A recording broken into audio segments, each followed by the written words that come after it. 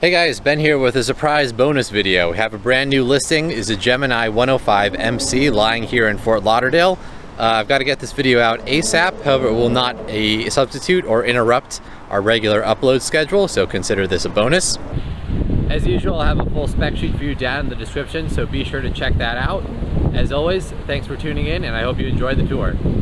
Alright, so we're here in lovely Fort Lauderdale taking a look at a Gemini 105 MC by the name of Gone Away. I'll draw your attention to the bow first. Notice we have a fortress anchor and of course no trampolines. This is a solid boat. There's no real space for trampolines and you don't really need them. We'll take a look at the tunnel clearance real quick.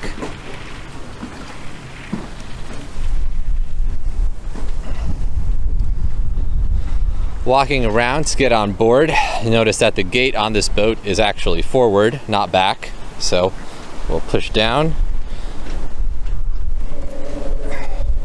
and give ourselves a good shove. All right, so looking at the solid foredeck area, you've got a pair of dolphin seats, and these actually fold up and down, so you can access the cleats here.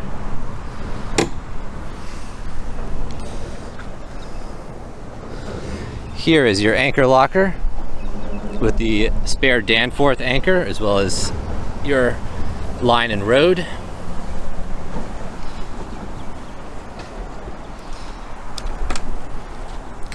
And you've got a second bow locker here. The rest of your fenders, cleaning supplies, etc., etc. Now, one of the things that you've no doubt noticed is that this boat has these weird spider web things. Those are what's called spider cracks, and unfortunately it turns out that virtually every Gemini 105 MC that was made by Performance Cruising, that is basically from what, 1999 to 2010, this was made by Hunter as opposed to the newer ones which are made by Catalina, suffers from this defect. It has nothing to do with maintenance. It's purely a manufacturing defect, and it's basically just cosmetic. If you're buying a 105 MC, you will deal with this, and there's no way around it. That is pretty much about the big gotcha here. We'll go on to more positive stuff now. So you've got a pair of hatches that open up to the interior here. 4 shrouds that secure your rig. This boat is rigged more like a monohull than a catamaran. So coming back down to earth, you'll notice a matching stack pack that goes with the similarly black jib. The sails and rigging on this boat are actually original. However, the mainsail is actually in pretty decent shape just because this boat was purchased in Maryland and it was only really used seasonally. So she's actually spent the majority of her life on the hard. A bit of a dock queen, if you will be, but this is how northern boating works. I'll note that you have these hatches here that open up for ventilation into the cockpit.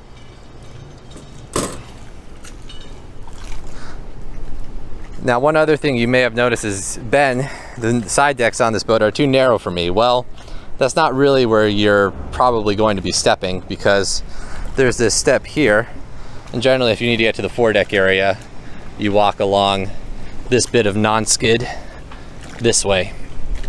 Also notice that you have a jib car. Your jib cars run on tracks, so you can move the cars back and forward to adjust the shape of your foresail. The cockpit on this boat is of course enclosed by this hard dodger here. And the previous owners added this dinghy davit system, which also doubles as a bench since the wind is not cooperating, but that's how it's supposed to look. Neat place to sit and relax. And you can also extend this custom dodger that was added to the railing that is here. So again, you have your traveler that runs on the aft of the cockpit. Here is just another storage lazarette. If we walk down the sugar scoops, give you a good look at the dinghy davit system.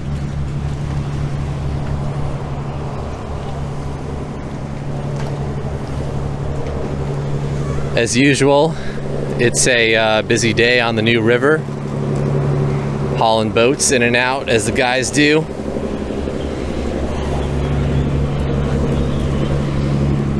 And here in this little lazarette is how you access your rudder stocks.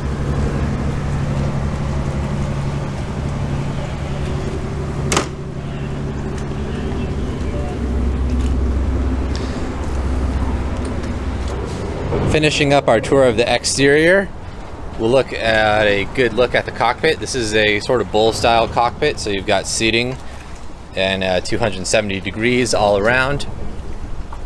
Your helm seat is forward up there, as well as you've got a suite of Raymarine electronics and a Garmin chart plotter, which is opposite the window, and your Westerbeek tachometer.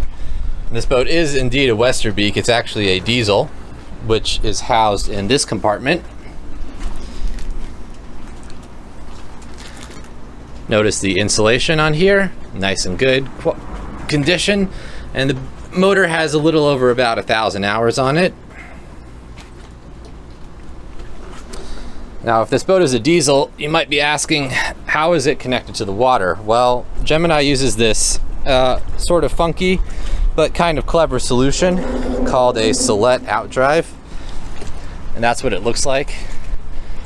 It's kind of like a stern drive, but luckily most of the finicky stuff is not underwater, so you don't have to worry about that like most stern drive owners do. And I'll note as well that the dinghy is included in this sail. Got a Yamaha 9.9 outboard here, and good sized dinghy for 2 to 3 people.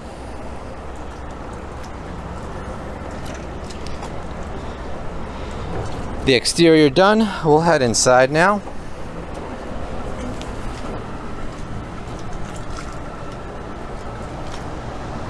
All right, entering the interior, we're first greeted by the main seating area and the salon, where you have a fold-out table where each of the leaves comes out as such. This boat is technically a deck salon, as the main seating area is elevated and you have wraparound views on either side. And yes, the table as well also is adjustable, so it does come down if you want to make this a day bed or a watch-keeping area. I'll note the headroom here first in this little entryway is about 6'2", which is as tall as I am, so I maxed this out.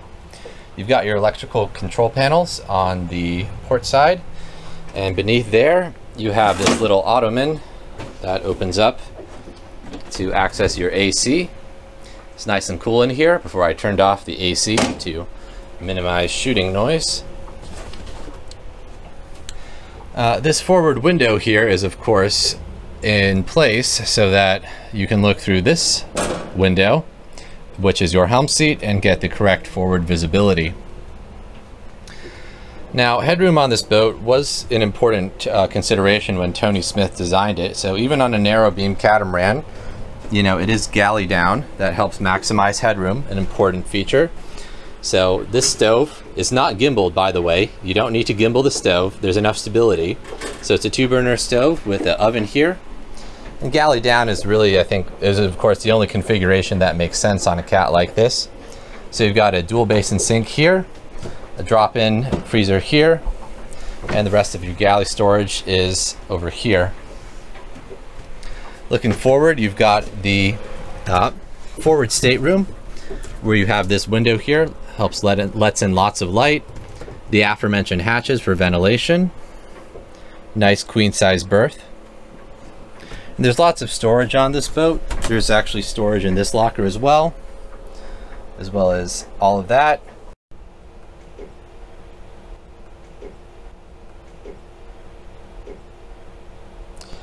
An executive decision was made to sacrifice that cabin for storage, but I have to get this boat sold ASAP, so just pretend it isn't there. The layout is mirrored on either side, so that stateroom is pretty much identical to this one.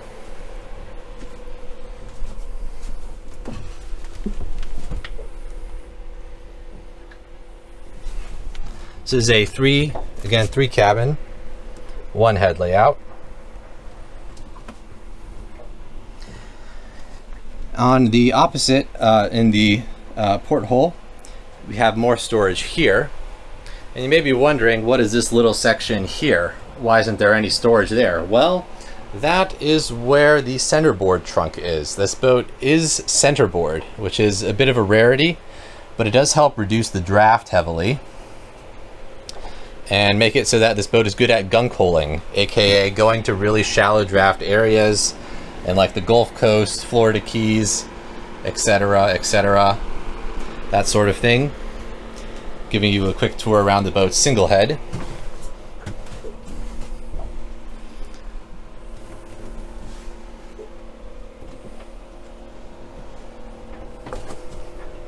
You also have this wand shower here.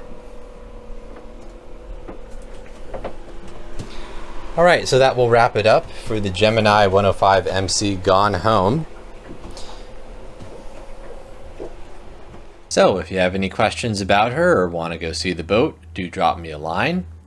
If you like the video, leave a like. If you dislike the video, leave a dislike, leave a comment. And as always, I'll catch you on the next one. Thanks.